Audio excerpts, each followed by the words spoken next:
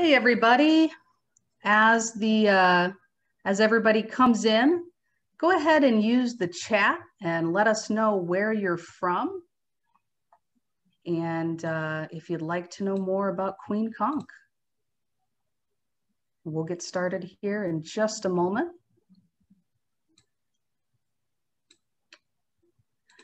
All right, and just as a quick introduction of myself, my name is Erin Lomax, and I'm a marine science educator at the Smithsonian Marine Ecosystems exhibit at the St. Lucie County Aquarium. And welcome to the very first Marine Science in the Morning program of the 2021 season. This series highlights current and recent marine science research that's presented by the researchers themselves. And this year we're focusing on women in STEM. STEM, of course, stands for science, technology, engineering, and mathematics. Now, this is an annual winter/spring speaker series at the aquarium. And normally this is an in-person program, but this year it's going to be on a virtual platform.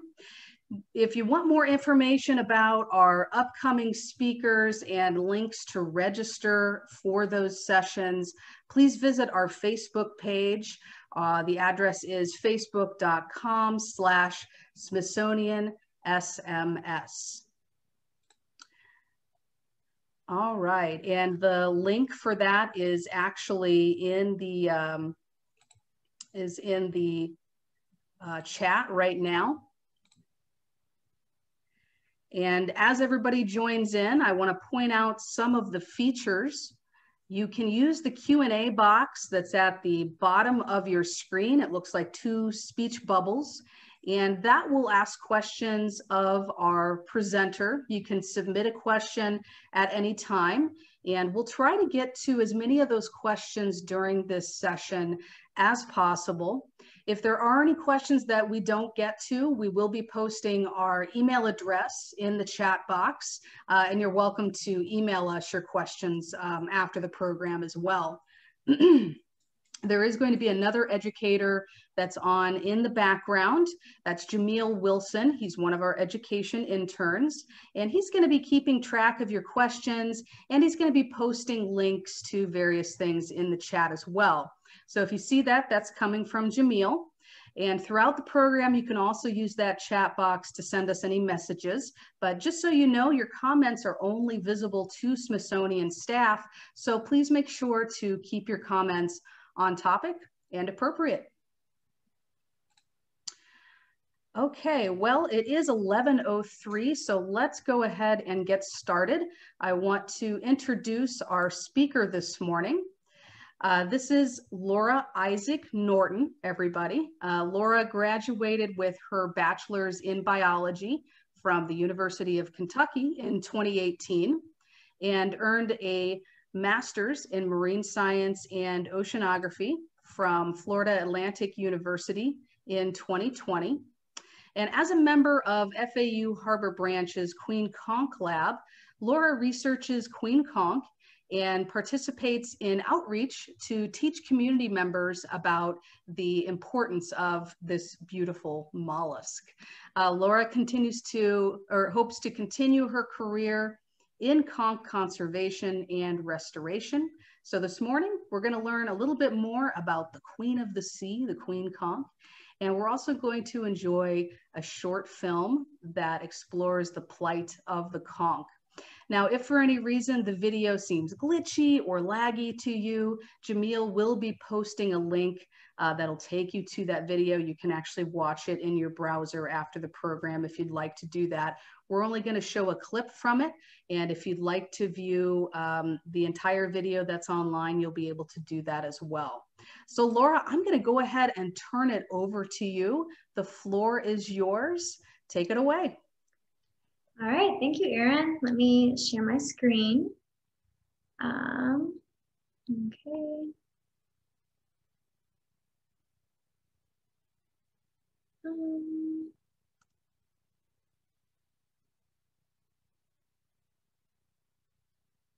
Okay, here we go.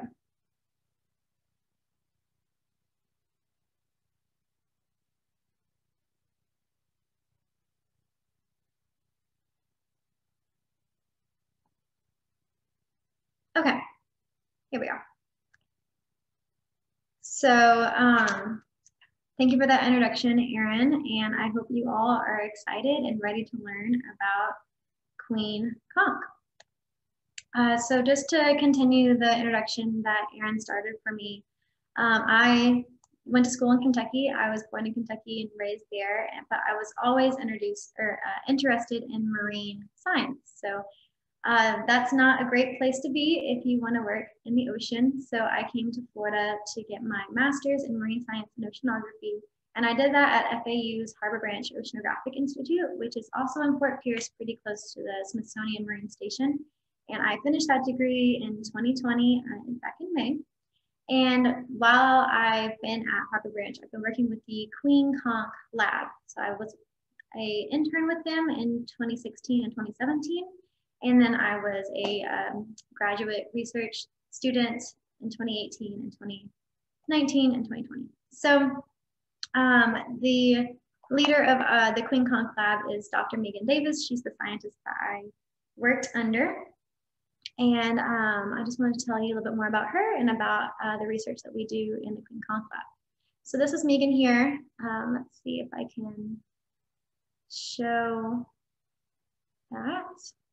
Okay, hopefully you can see my mouse here. This is Megan doing a beautiful tree pose. So Megan and the Queen Conch Lab, we have a mission, and the mission is to grow the Queen Conch for the sake of the species, the ecosystem, and people who depend on that fisheries. And Megan's vision and the lab's vision is for there to be a Queen Conch farm in every Caribbean nation. So we have 4 different pillars that we use to meet this mission and this vision and our goals. And they are to protect or reestablish the breeding stocks, the Queen Conch breeding stocks, which you see here in this photo. And then we also use aquaculture for a seed stock. And we want to use conch branching for food and for stock enhancement. And then of course, outreach and social science with community members.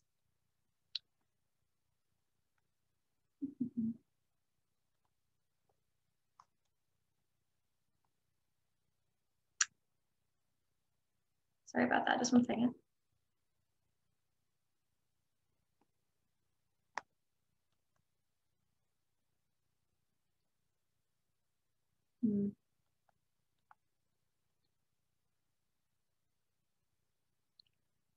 Sorry, my PowerPoint has seized up. I can't move to the next slide. Okay, here we go.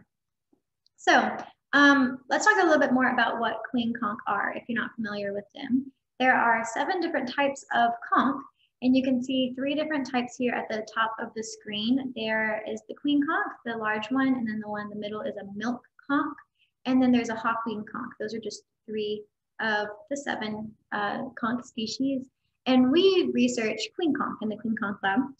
And this map that you see here on the screen, this shows the habitat range for the Queen Conch. It's pretty large. They reside in Bermuda, South Florida, the Bahamas, and throughout the Caribbean. And conch are a cultural icon. They're very important culturally and economically to the Caribbean nations. And this documentary film that I'm going to be showing in just a few minutes is going to go much further into this topic. But before I show the film, I want to talk a little bit about the conch's very unique life cycle. So conch, there's a male and a female conch. You can see the male here at the top picture, and then the female conch here is the second or the bottom picture. And they come together for internal fertilization, and a female lays egg masses.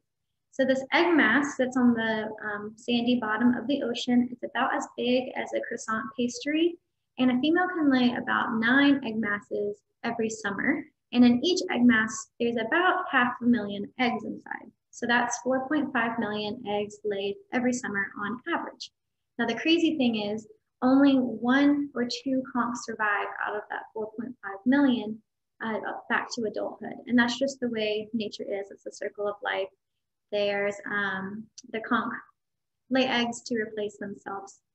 So once a female conch lays eggs, the eggs will hatch into these pelagic floating larvae. They're called vellagers. And these veligers float in the water column and grow and develop for 2 to 3 weeks. And at that point, they're ready for metamorphosis. So they metamorphose just like a butterfly would into a benthic crawling snail.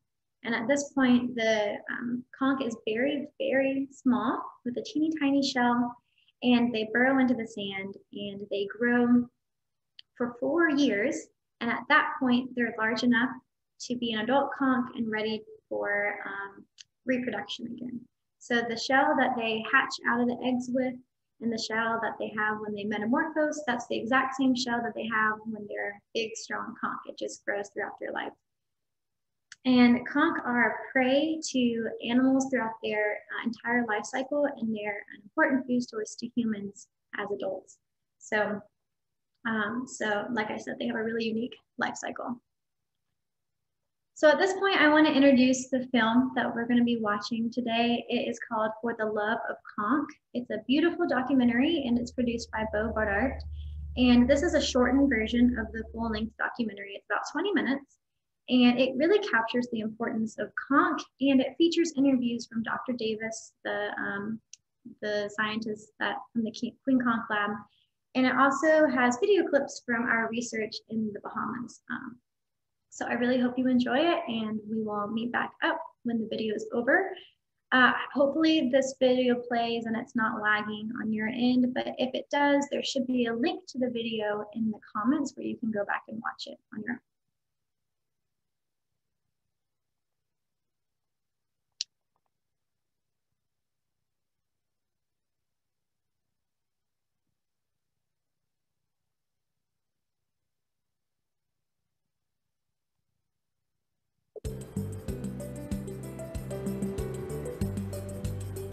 For millennia, these banks have been home to the Queen Conch.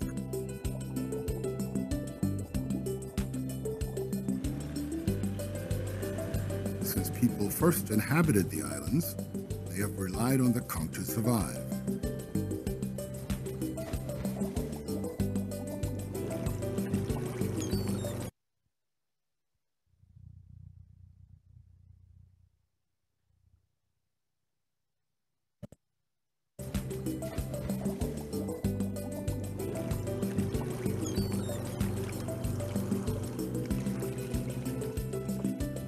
But for the last 20 years, researchers and fishermen in the Bahamas have noticed a steep decline in the conch population surrounding many islands. The future of the conch in the Bahamas is at risk. And so is the Bahamian heritage of catching and eating conch that has developed over generations.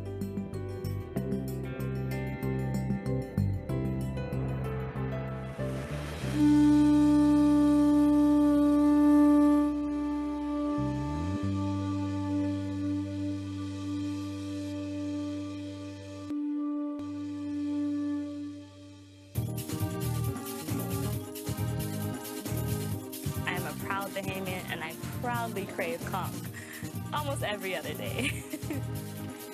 Here's my conch fritters, the best you can get in the island. It's like a hush puppy with a delicious chunk of meat inside. I grew up eating conch salad for breakfast. No matter the high cholesterol or whatever, Bahamians love their conch. The biggest concern about conch in the future is whether or not it'll always be there. At some point, we have to be concerned as to whether or not there'll be an issue of overconching. Conch is so synonymous with our culture. I don't even want to try to imagine what life would be without conch. The conch population, if it's overfished, that means unemployment.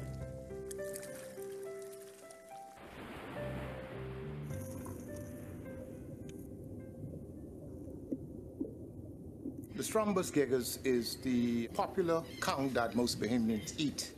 We have over 7,000 square miles of conch in the Bahamas.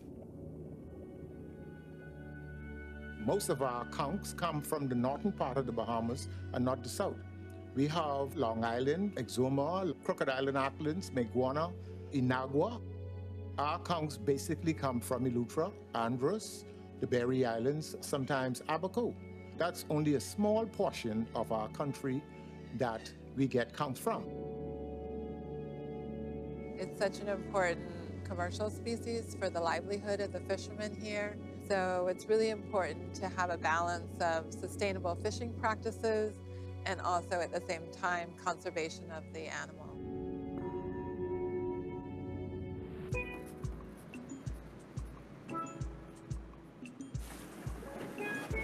I grew up in Mars Bay.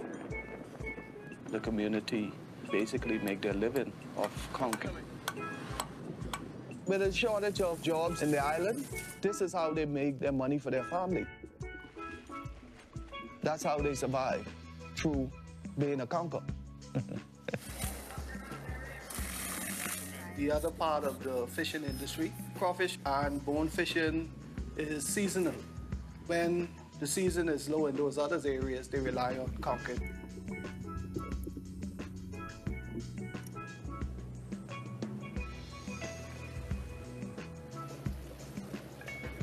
My granddaddy was a boatsman, a fisherman in the settlement. It would have been a great experience to just jump in a sailboat with him early morning, sail out on a conching ground, put a water glass down there and basically see everything on the bottom clear. The experience of just hooking that conch. Doing things like that was a blessing. To really appreciate where we come from in terms of conching, you need to blend the young and old together.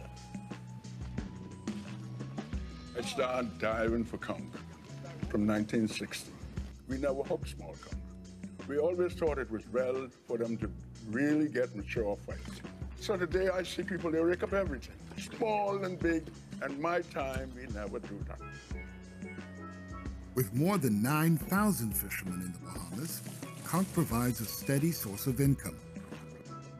Queen Conch is very important to the Bahamian people. We know a lot of lobster fishermen turn to the Queen Conch during the summertime, and so that's part of our consideration. One of my roles at Bahamas National Trust is to coordinate the conservation campaign. That could work because the Bahamas has a national collaboration to help create a sustainable Queen Conch fishery in the Bahamas. And what that means is basically educating the general public, educating policymakers, help everyone understand that there is a problem with conch and that everyone can do something to ensure that we have conch for the future. Fishermen, they're not sure that they could come back with a mature conch. They have to go farther and farther out to sea. They have to spend more gas. Anywhere in the world, in any fishery, if you have an increased cost per unit effort, you know your fishery is in trouble. And that's what we see.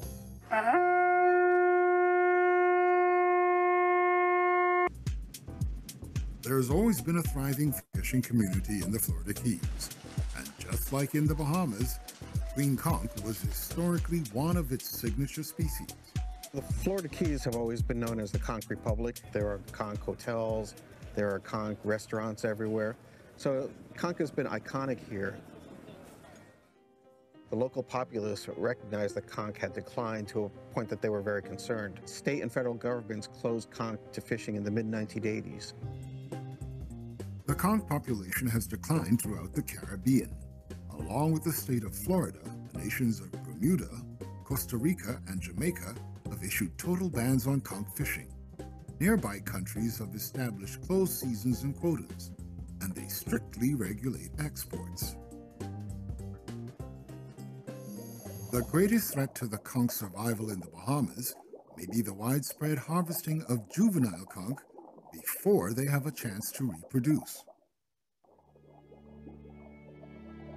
You need baby conch to grow into a mature animal to reproduce to make more conch. So if we're not protecting the babies or the juvenile stock, then we're not allowing the population enough time to grow and rebound for us to have enough conch to fish.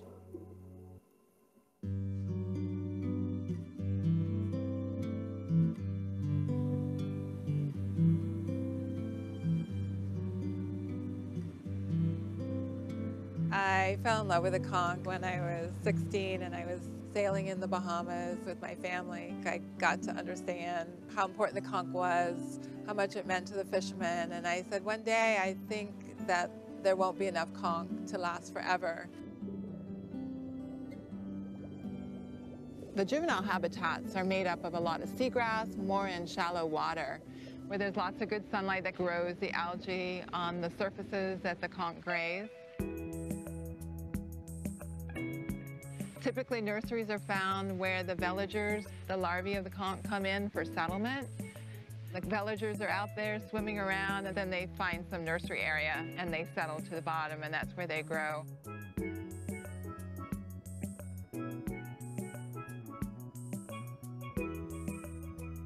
If you look very closely at the tip of any conch shell, that's where the larval shell, or the veliger shell, when they hatch out of the eggs, that's where it all starts.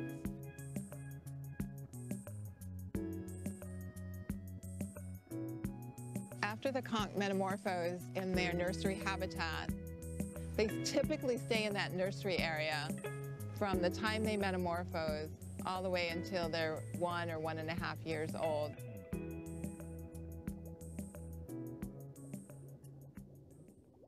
I have never lost the passion for the animal from that day that I first was introduced to the conch.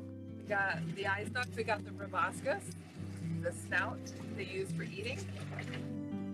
Regardless of their age, as long as they're alive, they can continue to reproduce.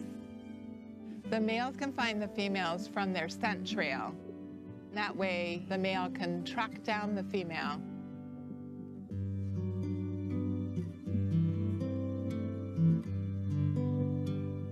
And they copulate in order to fertilize the eggs.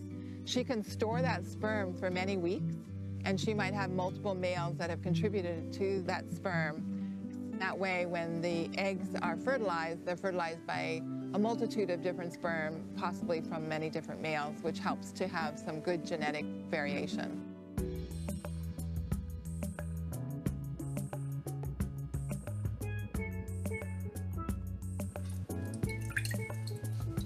A female typically lays 9 egg masses every season, with her peak laying in the middle of the summer. Each time a female lays an egg mass, she lays about 500,000 eggs. Less than 1% survive all the way to maturity. And that's how nature is. Nature produces enough eggs to be able to replenish the female or the male that has helped to lay those eggs. They need to be together in what we call aggregations, where the males and females can come together for them to be able to spawn during the summer months.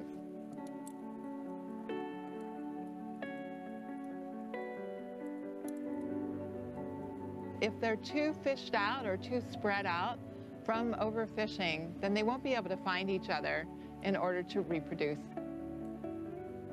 In general, you need more than about 200 conch in an area just a little bit over 2 acres.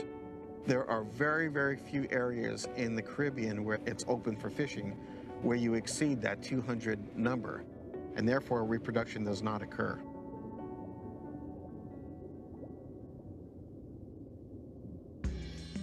The Conservation Campaign set out to inform the public about how to protect juvenile conch and ultimately save the Bahamas conch population overall.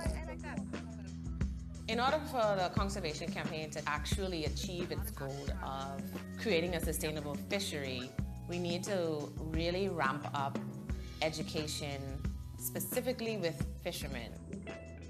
Research by Community Conch involved measuring the total length of the shell, the lip thickness of the shell, and sampling the reproductive organs.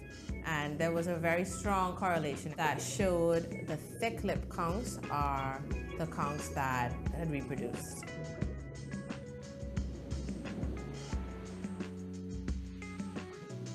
How long you been involved with the fishery?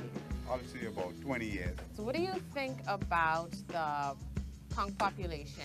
Do you think it's different from maybe 10 years ago, 20 years ago? From my point of view, yes, It's gotten worse. One of the big things that we have been trying to push or trying to educate the community on is some of the research that showed the maturity of the conch is related to the thickness of the lip on the shell. The legislation says you can harvest a conch that has a well-formed, fully flaring lip. I think according to the law now, it's a thickness of a penny. A penny, yes. What the research has shown is that a mature conch is a conch that has a lip thickness of at least 15 millimeters. 15 millimeters is about the size of the diameter of the Bahamian penny. From the tip of the starfish to the other tip of the starfish, that's 15 millimeters. A big difficulty we've had was explaining to fishermen what 15 millimeters looks like. The conch that has a thin lip or no lip, they have not reproduced yet. With the new policy that we are recommending based on the research, this would be a mature, legally harvested conch, and this would not. Even though it's bigger. Even though it's, that's correct, good? Right. Yeah, even though it's this way bigger. Yeah. A lot of fishermen expressed some serious concern that they could not find conch that had a lip thickness of 15 millimeters. And the follow-up question from them is, well, what do you want us to do? We want to do the right thing, but if we cannot find a conch that is mature, then you want us to not fish conch? We really need to understand how to help them solve the issue of what should I be doing to provide for my family if we truly want to save the fishery. At this point, awareness has improved. Here we got a bigger conch that's probably younger than this conch. But because the general public will see the conch size, they will think that this conch is a younger conch. But the thickness of the shell shows the age of the conch. It's kind of like us. We all build in different size and different shape.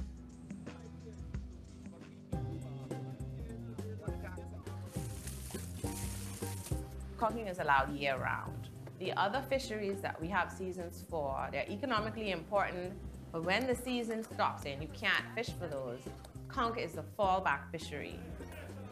Scientists feel that the conch is most vulnerable when they're breeding. It's also the same time that crawfish are breeding. So you will have a closed season for conch and crawfish, which may overlap. Fishermen may find that unbearable because they turn to conch when the crawfish season is closed. No one wants to hear that there's a closed season, but if you have to reduce the amount of conch, it has to come from somewhere. Whatever measures that we come up with, they might seem stringent now, but you compare it to the possibility of losing conch forever, which has happened in other places, then that puts them into their proper perspective.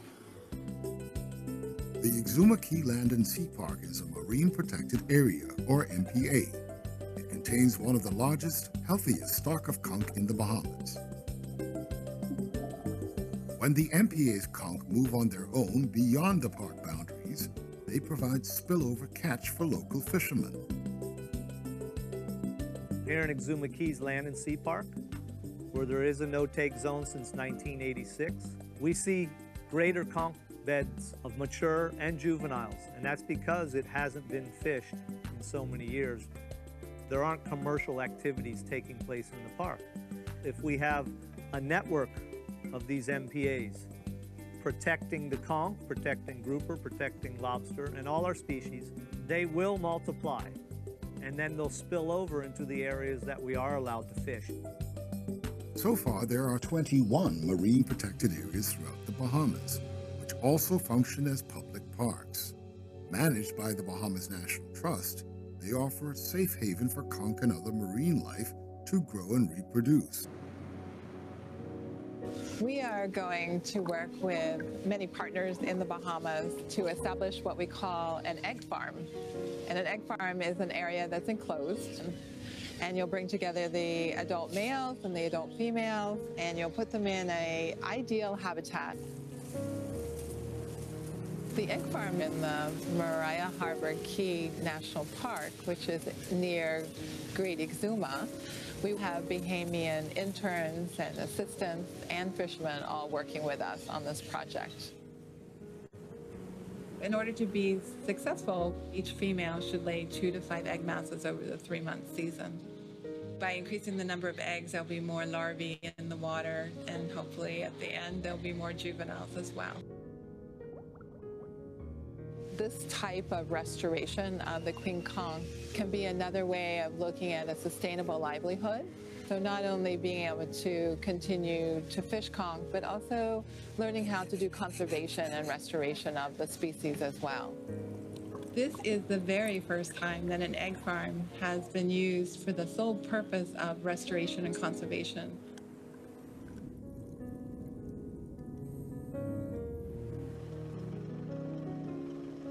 At the same time, all the Bahamas conch need more protection.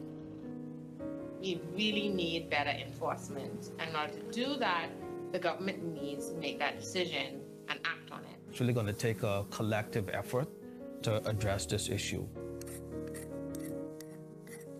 So right now, we are asking all Bahamians to moderate themselves on how we catch the conch, the size of the conch, the age of the conch.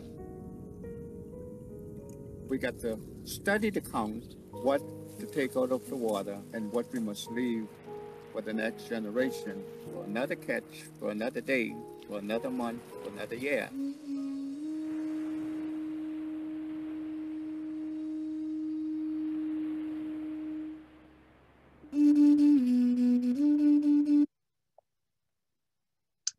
Okay, so I hope you all enjoyed that video.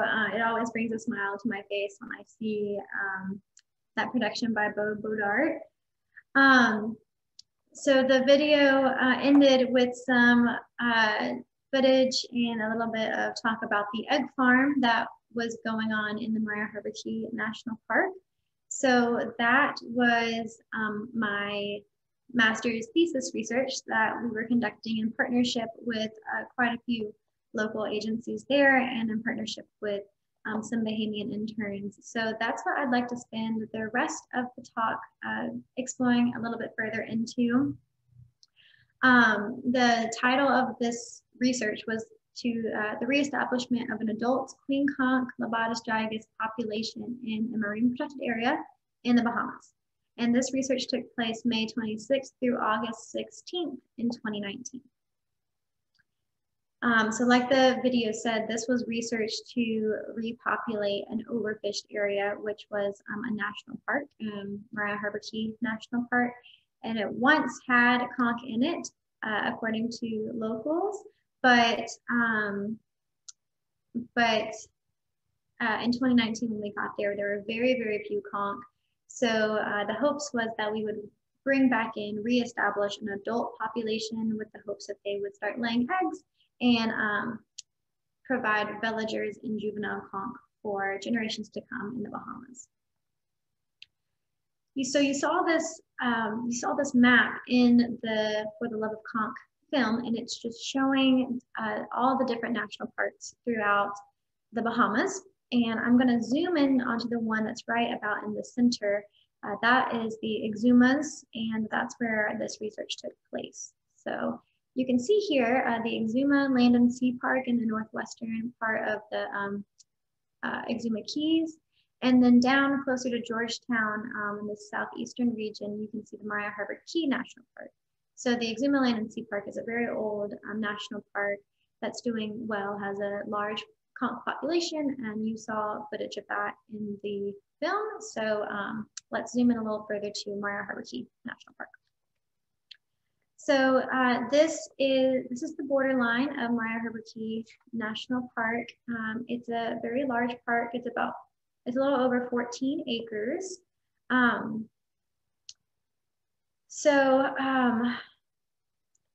If you go in even closer in between two of the keys here, you can see our exact study site. So this is Elizabeth Key and Guana Key. There's a little cut in between the two. And this is an image from Google Earth that you were actually able to see the exact outline of our enclosure. So this red circle shows the exact size and placement of our study site. So let's get into the setup of the experiment. Like you saw in the video, the underwater circular enclosure was in a area where we had previously seen a female laying egg mass in a historic breeding site. So to have that enclosure set up, we had scuba divers come in and set that up for us. And it was 1,400 meters square. It was very large, and it was in a back reef area. It was near a coral reef, and there was lots of seagrass, lots of areas for the conch to feed. And the temperature in that area was 27.4 to 32.6 degrees Celsius. And the current was about 1 knot. So it was perfect for snorkeling, and we ended up doing all of our observations via snorkel and free diving. So we stocked the enclosure with conch, as you're seeing in this photo, but before we stocked them, into the enclosure, we did quite a few measurements on the conch, and we tagged them so that we could keep track of each individual conch. We actually had 251 conch, so it was quite a few to keep track of, and there was about a 1-to-1 sex ratio of males to females, which is what you would see in the wild. So like you saw in the video, measuring the lip thickness of the conch can be a metric of the age of adult conch. And the research has shown that most of the time when a conch's lip is 15 millimeters thick, it is an adult. So after measuring, after collecting our conch, we measured them. And according to that 15 millimeter metric, 67% of our conch were adults. And these conch that we put into the enclosure, they were purchased from local fishermen who had planned on selling these conch for market. So just like the footage that you saw in the film where the conch were tied together in strings and brought up by hooks, that's exactly how these conch were handled before we purchased them and put them into our enclosure. So in addition to lip thickness, we also measured the shell length, which is what you're seeing here in the center picture. And then on the far right picture, you're seeing our tags that we tagged our conch with, and they're actually cattle livestock tags, and they worked very well. So at this point in the study, this is what our setup looked like. Like I said, the enclosure is very large, so I wasn't able to get a picture of the whole thing, but hopefully this will give you a visual representation. So there's a very beautiful reef that at the closest point the enclosure was about 2 meters from. And near that reef area, the substrate at the bottom of the enclosure was coarse sand and lots of reef rubble. And the depth was about 4 meters. And the enclosure got more shallow as we got further away from the reef. And there was very thick seagrass beds of Thalassia testudium. There was also a few other species, but that was the most dominant species. And the depth there was, at the shallowest, 2.5 meters. So after we set up our enclosure, we did lots and lots of observations. We visited the enclosure over 42 different times during the study period. And we had lots of different things that we were looking for while we were at the enclosure. We did monthly bib thick surveys, which are these first two photos that you're seeing here, where the Bahamian intern that we worked with, CJ, did a great job of free diving and counting the different species and the abundance of those species inside these quadrats, so we could monitor the flora of the enclosure throughout the season. We also monitored the fauna, or the different animal species that came in and out of the enclosure. Over the study period, we tracked the conch's movement, which is what you're seeing me do in this third circle picture. And we did that with the conch tags, so we would track the conch and where they were going. And we visited the enclosure every 24 to 48 hours. So we had a pretty good idea of what they were doing through those observations. And then we also were looking out for any reproductive behavior. Like I said, we were looking out for egg masses or any breeding of conch. And from time to time, I would have to repair the enclosure from heavy currents or a storm, or I'd have to repair a conch tag that had fallen off. So that's what you're seeing me do with the sandbag here in the fourth picture. That was always fun. So our results from this study show that these conch were, it was successful to translocate these conch into this MPA for restoration. These conch traveled a really far distance to get to our study site. The area where the fishermen were fishing for these conch was over 100 kilometers away. So they had a very long journey to get to our study site, and we had very, very high survival. So that was really exciting. Over the summer, we saw increased fauna sightings. So as the conch got established and the enclosure was established, we saw more and more different fish species coming in. And so that is indicating that there may have been increased biodiversity by placing conch back into that area. And one of the most dramatic things that we noticed after the study was over was how the conch cleaned the seagrass very, very well. And that's what you're seeing in this picture here.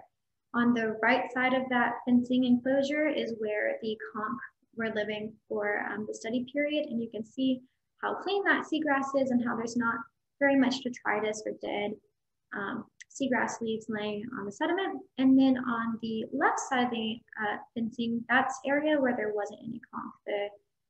And you can see that that seagrass looks like it has lots of filamentous stuff on it. And that is just the detritus or the dead seagrass laying on the seafloor, as well as lots of algae that the conch were able to clean up from the area that they were living in. Unfortunately, we did not find any egg masses this summer, but we do believe that that was due to the stress that the conch went through during their translocation. As you saw in the film, when conch are being fished for food, they aren't always handled very gently. So we think that that may have caused a stress. And because of that stress, we hypothesized that the conch resorbed their gonads and weren't actually able to reproduce during the summer. We did see evidence that the conch were repairing their shells, and hopefully future research will be able to tell us if they were regenerating their gonads throughout the study period. So in the future, when these studies are continued, we really recommend that the translocation of the conch happens much earlier in the year before the breeding season, so that they are able to settle in from that translocation and repair their gonads if any of them are resorbed, and just be really set to go for the breeding season. Next up is my conclusion slide. So from the study, although it did not turn out as we expected, we did see evidence that conch was a keystone species because of the role that it played in the ecosystem. And the Queen Conch Lab is planning on continuing work in the Maria Harbor Key National Park, which is very exciting. And we just published this past week a Queen Conch aquaculture manual. So that is going to be a wonderful resource where people who want to farm Queen Conch can go back and use this manual and learn step-by-step how to do it. And because of this manual, there are lots of countries throughout the Caribbean, including Puerto Rico, that are starting to build a conch hatchery or are interested in starting to grow conch for the restoration of the species, but also for alternative livelihoods for fishermen and education of their communities. So we're really excited where we're going to looking into the future and seeing where this research takes us next. And we just hope that we continue to save the queen through this research. So I would like to thank the people who helped with get this research rolling, and especially thank our partners for this research project that happened in 2019. And those included Harbor Branch, the Bahamas National Trust, the Department of Marine Resources in the Bahamas, Dive Exuma, and the Exuma Foundation. So with that, I will take any questions, and I just encourage you all to keep in touch with the Queen Conch Lab. I have my personal Instagram and, Dr. Davis's Instagram, which is also our lab Instagram. And on there, you can stay up to date with all the different projects that we're working on. We post on there fairly frequently. I have my personal email and the website for Queen Conch, aquaculture.org. That's our lab website. So you can learn a lot more about Queen Conch and see how you can get involved. So thank you all for listening, and I hope you enjoyed it. All right, thank you so much, Laura. We want to take a few minutes to answer some of the questions that the audience has been waiting very patiently for. So thank you so much for that. That was fascinating. I feel like every time I hear a presentation about Queen Conchs, I learn something new. So, and I'm sure that's a really rewarding field to be in as well. Has a very direct impact on not only conchs, but on human populations as well. Yeah, yeah, exactly. Yeah. All right, so the first question, just a quick one. This actually comes from one of our volunteers at the aquarium. She's just asking if you could repeat what the survival rate for the eggs are, for the conch eggs. Sure. So in the wild, it's a very low survival rate for conch eggs all the way through to maturity. It's about 1 to 2%. Or if you think about it this way, if there's about 4.5 million eggs laid per female every summer in the wild, then only 1 to 2 maybe reach maturity. As you saw in the video, there's very few places now that have dense enough populations for conch to find each other and actually lay those egg masses. But in aquaculture, the survival rate can be about 80 to 90%, which is really exciting. So that's why we're trying to push aquaculture in collaboration with restoration. Okay, that actually links into another question that came through from Lewis. He asks, what stage are the conchs grown to in aquaculture, and do you guys release them when they get to be that size? That's a great question. So it really just depends on the hatchery that you worked on, or that they're being grown in the capacity of that area. So to do grow out to get the conch from, like a juvenile size all the way up to adult size, you need lots and lots of area out in a shallow seagrass bed. So, the hatchery that we were working in the exumas that you saw a little bit of footage in, it was a very tiny room. We were growing those conch through metamorphosis, and then we released them back into the wild to continue growing from there. So it really just depends on the size of the hatchery, but there's obviously many ways that you can contribute to restoration no matter how large you grow the conch. Okay, great. Carol had a really interesting question that I'm curious as to the answer. She asks, how is climate change and ocean pollution affecting conchs? And are there nursery fields like the ones in the Bahamas? Do you find those anywhere else in the world? Okay. Yeah, those are some great questions. So there's quite a bit of research going on right now about ocean acidification and how that affects shell building of lots of different mollusks or animals that have shells. And then there's also some research happening about microplastics in Queen Conch. The Queen Conch Lab at Harbor Branch doesn't focus on either of those topics right now, but I'm sure I can link Carol up with the scientists that do if you want to read some really interesting papers about that. They have been, if I remember correctly, I have read some papers where they are finding microplastics inside conch, but at this point you find microplastics inside of many ocean mammal or animals. But ocean acidification is a great worry because it's harder for conch to build that big strong shell as the ocean acidifies. And then on to the question about the juvenile habitats.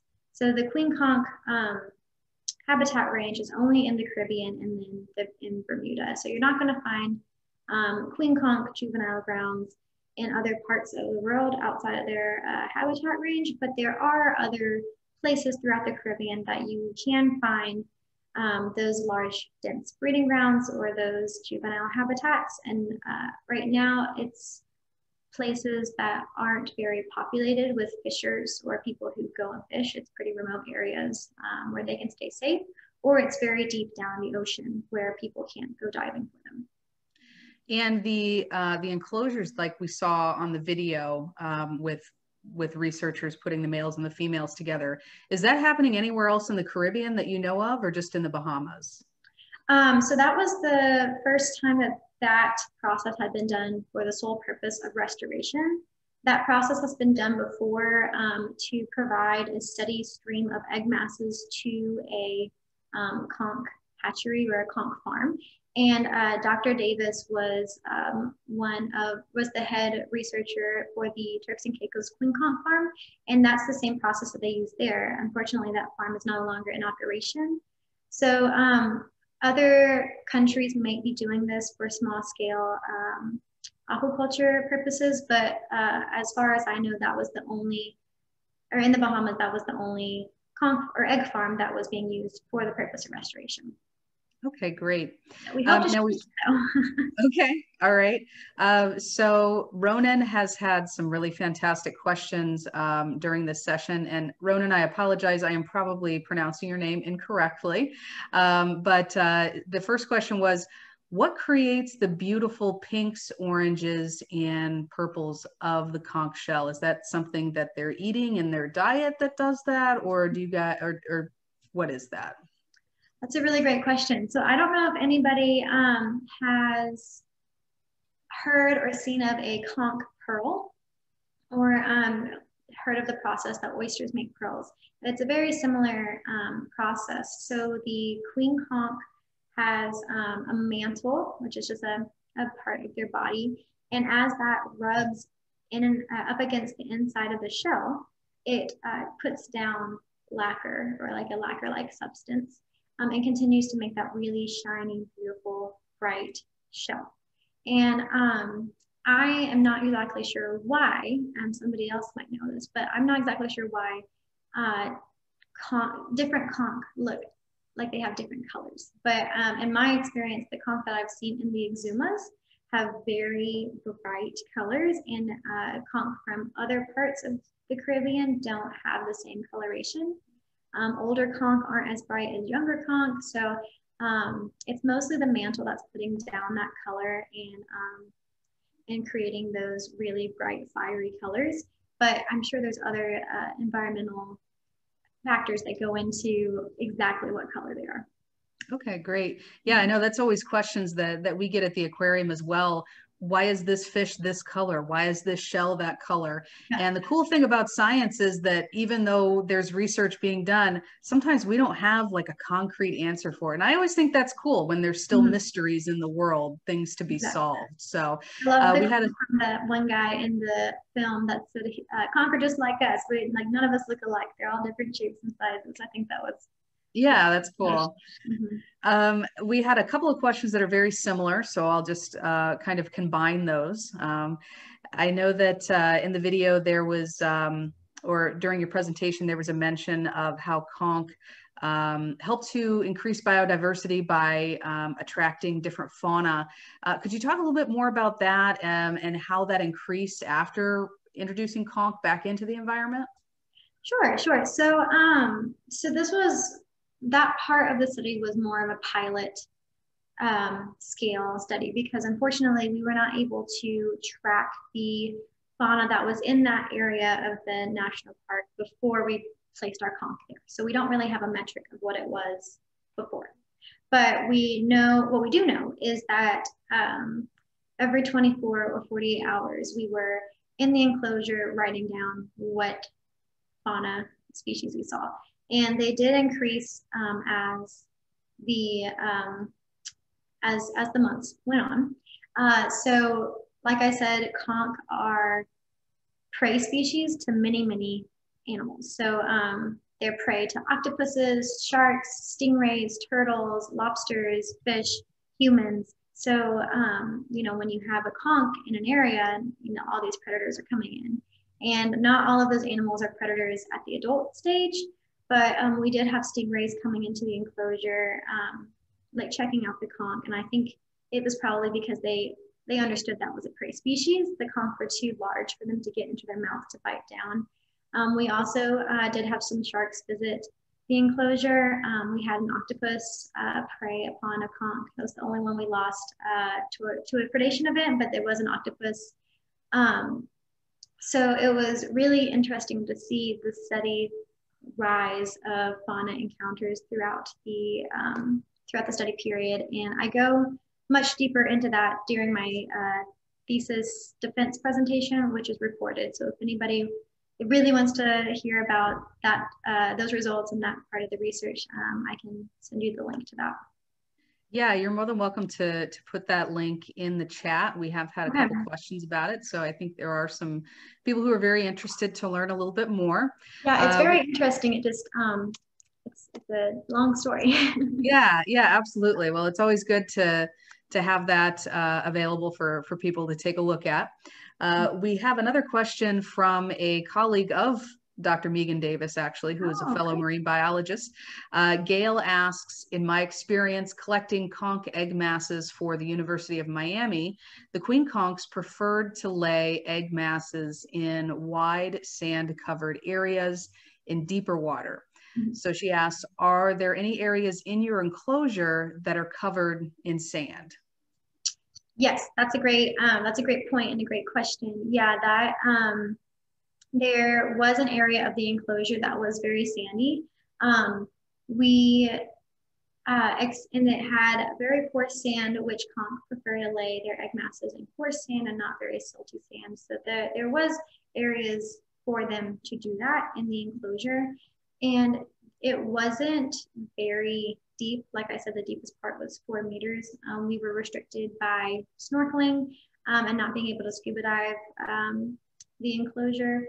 But we have evidence that conch will lay in those shallower areas. So something that we would like to try in the future is trying a pen or an enclosure in a deeper area of the park if we are able to scuba dive that. So that is something that could have attributed to not finding conch, but from our observations, there were areas if they wanted to lay, they could. So that's why we were thinking it could have had something to do with their gonads. Okay, great. I know we're running a little bit short on time, so we'll just do a couple more questions. If we don't get to your question today, Jamil has posted our email address in the chat. It's smseducation@si.edu. You're more than welcome to send us an email. And for any questions that we're not able to answer, we'll be happy to send them on to Laura. So the next question I'm kind of interested in comes from Jody, and she asks, as the juveniles grow, will the adults be moved out so that the enclosure won't be overpopulated?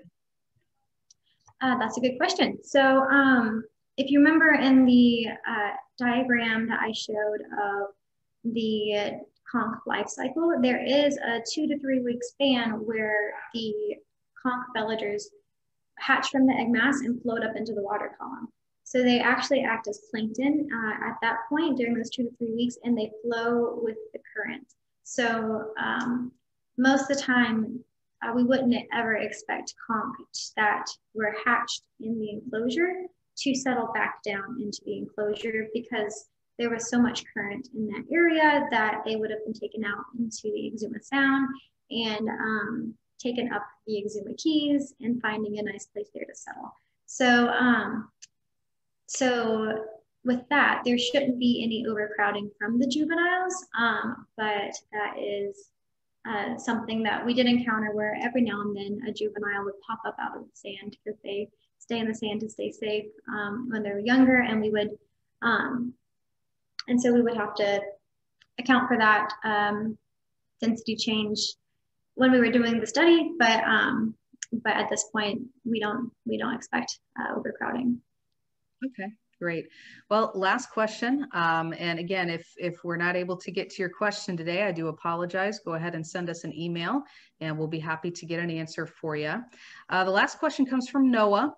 And the question is, what are the fishing regulations for conch? I know in Florida, it's totally off limits, but do you think that they're strict enough Caribbean wide, or would you like to see stricter regulations as a researcher?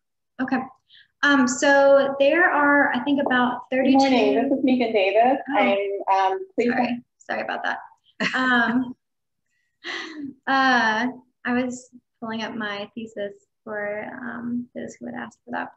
We'll let Megan chime in, yeah, right? Megan wants to chime in. So there are about 32 different island nations throughout the Caribbean, and each of them have their own separate governments, and they manage their fisheries separately. So there aren't Caribbean-wide restrictions on queen conch because of that. So like you said, Florida has had a ban on queen conch fishing since the 70s. And the people at Florida Fish and Wildlife are doing a great job monitoring those and getting a better understanding on the conch stocks.